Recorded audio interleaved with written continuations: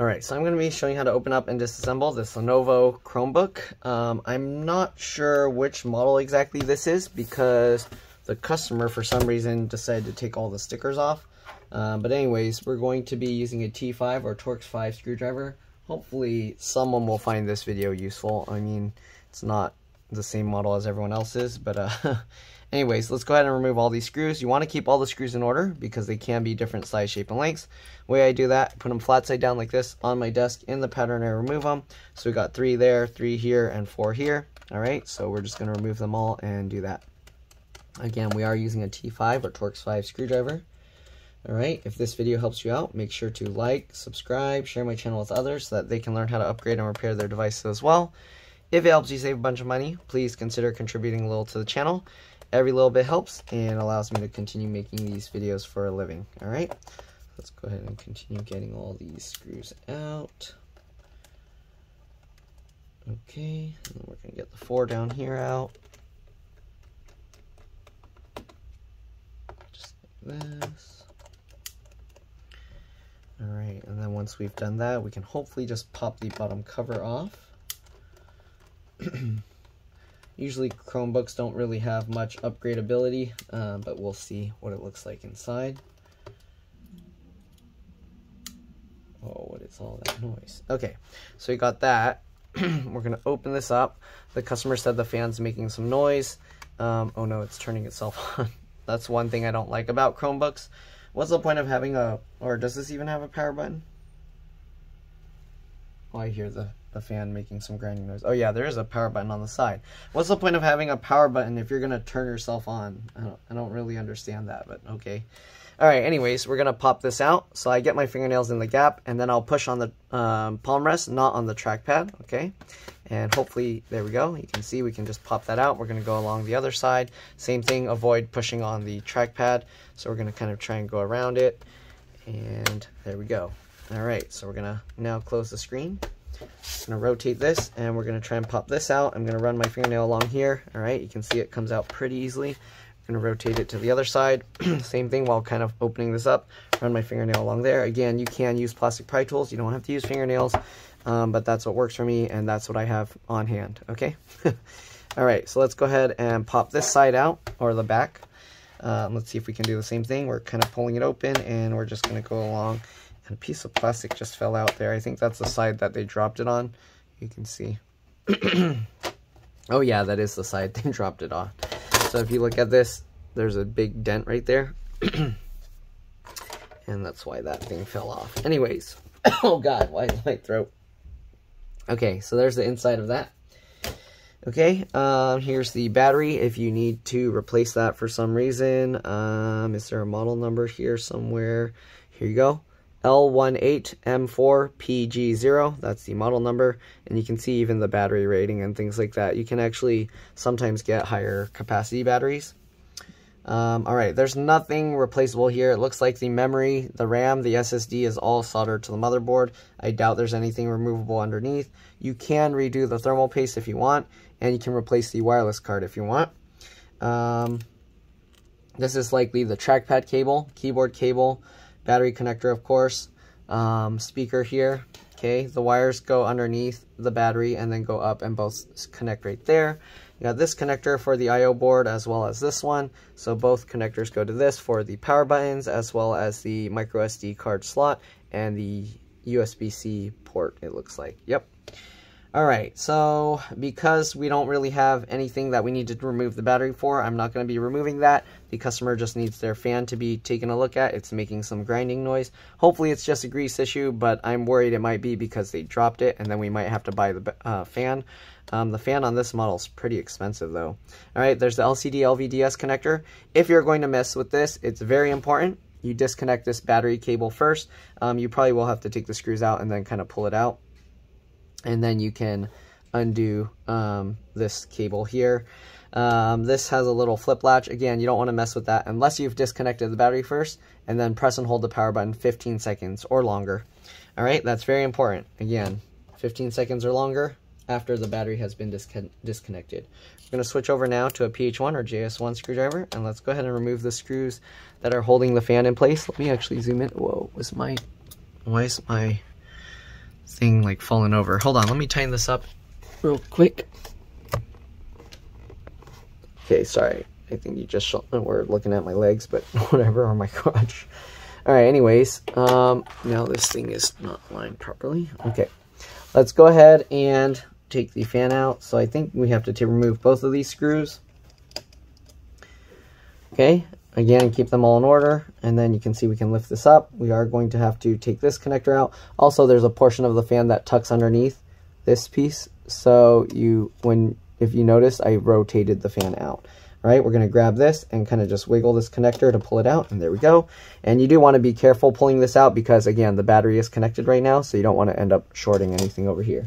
All right, we're going to now set the laptop aside, and we're going to see if we can add some grease to this fan.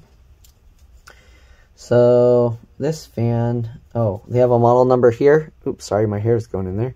The model number is right here, NS85C18. So if you need to replace the fan, that's what the model number is. And it looks like this, okay?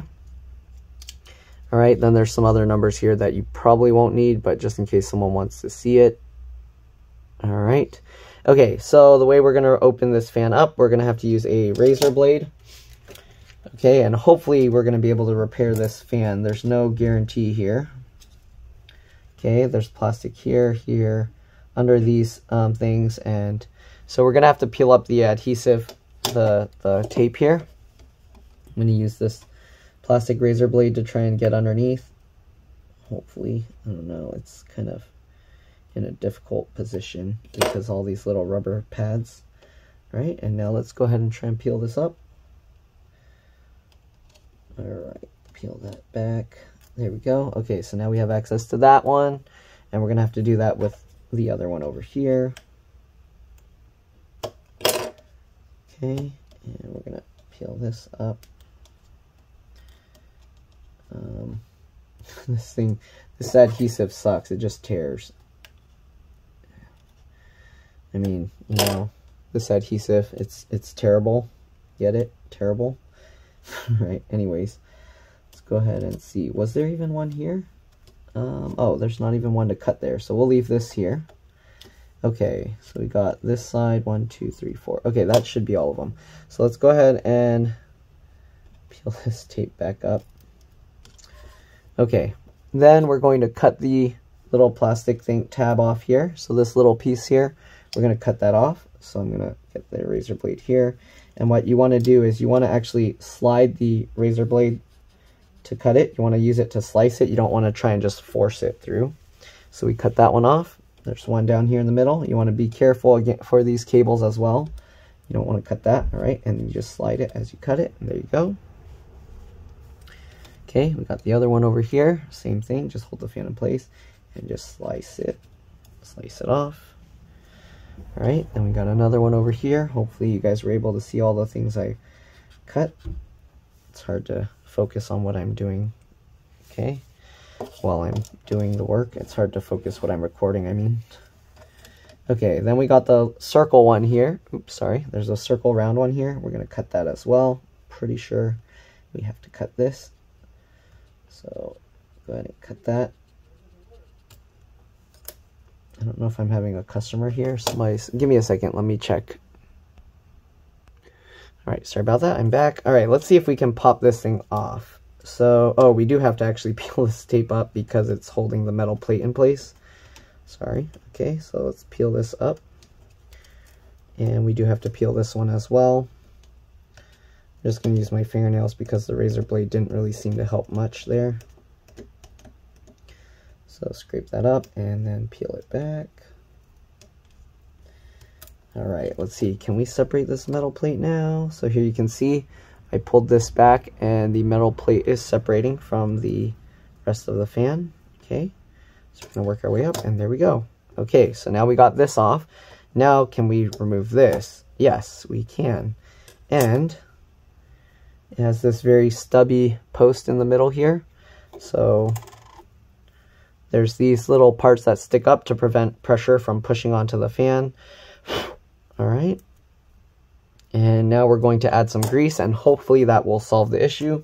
We are going to use a paper towel and clean it up a little bit and then we're just going to add grease to it, okay? So we're going to get the paper towel, clean this up a bit. Okay, next what we're going to do, let me probably zoom out a little for you guys. All right, I'm just going to use motor oil here. This is a 5W30 synthetic. You can use whatever, like moving motor oil, bearing oil, gear oil, something that's designed for moving parts. Don't use cooking oil. Don't use WD-40. WD-40 is not a lubricant. It actually will, if anything, it will actually dissolve the grease and will pull it away from it. So you don't want to use that. All right, so we put the grease in there. I'm going to drop the fan propellers back in. We're going to spin it a little bit. Okay. All right. Then what we're going to do, we're going to take the propeller blades back off. You want to make sure to apply even pressure, pulling it straight up. All right. Another way to get the fan propellers out safely, if you can kind of push on the outer edges here. But this model is a little bit tricky, so it's actually easier to go from this side and grab this and then kind of just pull it straight up. All right. We're going to clean this off again. Okay. It's actually pretty clean, so it's probably just the grease on here. There's not enough because the fan is so thin. All right, kind of not a very good design. Anyways, we're gonna put grease back in there, okay? And we're gonna put the propellers back on, just like that. Okay, we're gonna spin it around. Good, it spins really nicely. And then we're just going to reassemble this thing. So pretty simple, pretty straightforward. All right, let's put the grease away. And let's put the fan back together. We are going to have to use some tape to hold the fan back together. Okay, so let's go ahead and grab this. There's already some tape here at the bottom, so that's good. We might not need to put too much tape. But yeah, okay, so line this back up with the little pieces that we cut off earlier. Okay, it's hard to do this so low. I'm going to pick it up. Okay, so line that up. And then make sure to get this all pushed into place so that everything is nice and flush. All right, there we go. Make sure that's all in. And then you can actually use this tape to just wrap it and it should hold itself together. We're going to wrap this tape as well. Okay, and for the tape, you actually want to pull it up. All right, pull it tight and then wrap it over so that it holds really strong. Okay, we can add a little of tape over here and a little tape over here just to help with it because those pieces, there's no more tape since we peeled it off. So let me get some tape and scissors. I'm going to use some thin packaging tape. You can use whatever you got. All right. Don't use electrical tape because electrical tape becomes gooey and then it loses its grip after a while. But yeah, so I got a small piece of this tape. I'm just going to cut it here. Okay. Then what we're going to do, we're going to just stick the tape, wrap it over here, wrap it over the edge, and then tape it over the top. All right. And that should just prevent it from peeling back up. Right. Make sure it gets a good grip. And we're going to put a little on this side as well. This side you can actually put like way more, so I'm just going to put this whole big piece here. All right, so we're going to stick that on top like this and stick it on and just wrap it over. All right, so now the fan is repaired. Okay, it spins nice. So if it still makes the noise, then most likely it's something with the case is pushing on it, especially since they dropped it and it got bent. So hopefully that's not the case, but we'll find out once we get it all back together and power it up. All right. The fan noise you probably won't be able to hear, so I'm probably not going to show that in the video, but we'll see. All right. So make sure also that you put the connector back the right way. If you get a new fan, you don't want the connector to be upside down. It's very easy to accidentally twist it the wrong way. So they put a white mark here so you know which side is up. And when you buy a replacement fan, it might not have that. And as you can see, the gold pins are showing up on top. So let's go ahead and get the connector back in first. And I like to, once I get it in, pinch the two pieces together like this. All right, so it's not pushing the connector off the motherboard. Then we're gonna rotate it in this way, okay? just like that. Get that all lined up, and we'll get these two fans into place. That one and this one. Good. Alright, and there's only 2 screws in here, so that's kind of weird. Hey, where'd this junk come from? So, let me actually get that gunk out of the fan. I don't know where that came from. Alright, let me actually blow the rest of the gunk out of here. Okay, so there we go. We got the fan reinstalled. Let's go ahead now and put the bottom cover on, and we should be good to go. Alright, so let's go ahead and grab the bottom cover. We're going to zoom out again. Oh, my camera's not aligned right now. Let me fix that real quick. Too much. This gooseneck thing is a little finicky to work with that I'm using. Alright, so sorry about that. You're gonna have to stare at my crotch a little bit. Why is it falling over like that? Okay, give me a second, I'll be back. Alright, there we go, I'm back. Hopefully that is good now. Let's go ahead and get the bottom cover. Just line it all back up, and you can go ahead and actually just push everything back down. It should all click into place.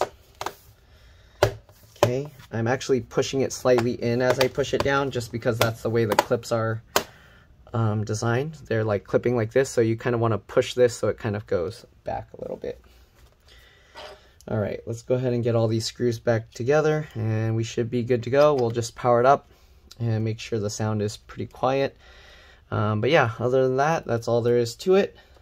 Thanks for watching. Hopefully this video helped you guys out. Let's see, this one clip, because it's broken, is having some problems staying clicked together. But there we go. Alright. Anyways, you're welcome to stay as I get the rest of the screws back in and power it back up. But again, that's pretty much all there is to it. If this video helped you out, again, make sure to like, subscribe, share my channel with others so that they can learn how to upgrade and repair their devices as well. If it helped you save a bunch of money, please consider contributing a little to the channel. Every little bit helps and allows me to continue making these videos for a living. The fan, I think the last time I checked, was more than $30. So hopefully this repair works, because that'll save you that having to buy a replacement fan. And it'll also save you the time of waiting for the replacement parts to arrive, so that you can continue using your computer without any issues. Alright, last 2 screws.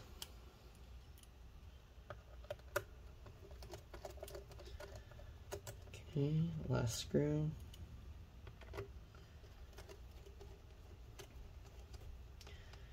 Alright, and there we go. Let's go ahead and open this up, power it up, and see what we got fan-wise.